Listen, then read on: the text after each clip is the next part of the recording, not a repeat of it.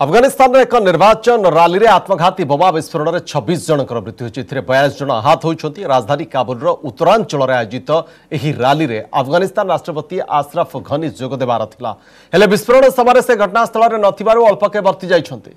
Kabul PDS sector में एक विस्फोरण होइछि। एथिरे 3 जनकर मृत्यु होइछि। ए विस्फोरण लागि कोनोसी संगठन निजकु दायी करि नथिले भी तालिबान संपृक्ति संदेह करा जाउछि।